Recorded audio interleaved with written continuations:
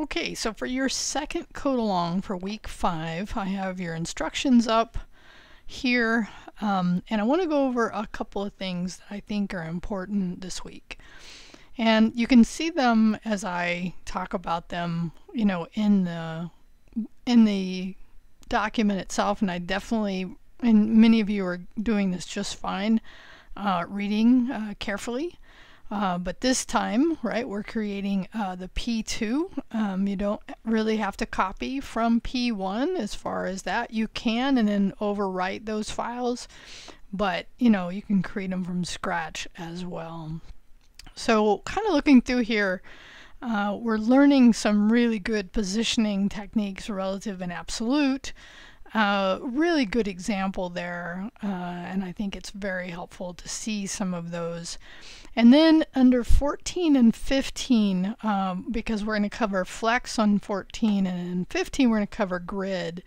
And after you do the commits right at the end, for both of them, Dave gives you some really fun sites that I'm going to actually have you work through to level 15. And so I'll just show you on Flexbox Froggy, and then know that the same will be true for grid, CSS Grid Garden. And so let me go to Flex. Like, here's Flex, and what you do, and what's totally fun about this, like I worked through to level 7, I want you to work all the way to 15, and then what you will do here is you'll take a print screen. So right, if I was to take a print screen, now it's best just to take a small print screen like that, and then you'll end up, and that's what I say in the instructions, resize it if you did a larger one, right?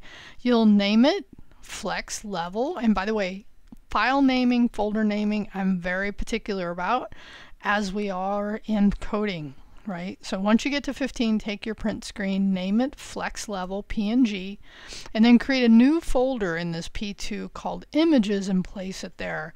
And then what will happen is when you do the commit, it will be included. You do not have to include it in your HTML. You do need to include it here. So I'm just going to tell you the same thing for the CSS Grid Garden. Totally fun. It was so fun to do them.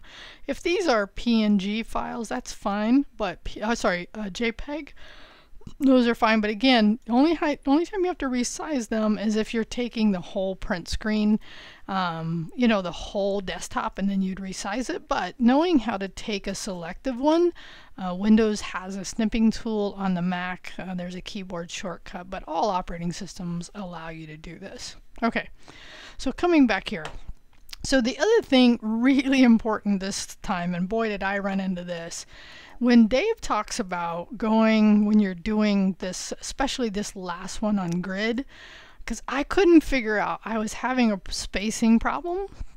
And just in general, when he shows how to go into DevTools, right? Normally we're here looking so far at DevTools, but when he goes to layout and he shows body, definitely take a look at that, because understanding, at least at some level, what that grid's doing, but what it helped me do was actually find an error I had in the code, and it was such a minor error.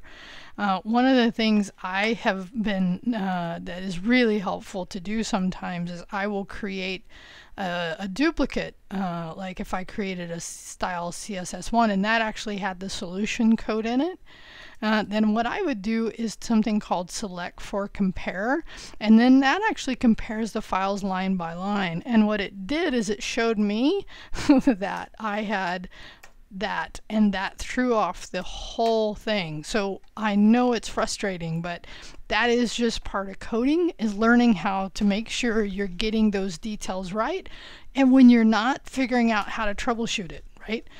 Again, we are given the, now that's the other thing, is starting this week, I think, and actually probably it was starting on Monday's items, Dave was giving us the encode. Now again, the idea is not, and that's why I have you do the commits, because remember, I grade on commits, but what's great about having that encode is if you find some that, like, where am I off, you can compare it line by line, or like I showed you, you can do that nice little create a new file, and then select for compare, and then select the next one, and then select with compared. So these two work together, and it'll show you side by side where those files are different. And even with that, took me a minute to find it. So anyway, good stuff this week, really good stuff. I love learning. I've known about Flexbox, I felt fairly confident with. Grid was relatively new, but man was it fun.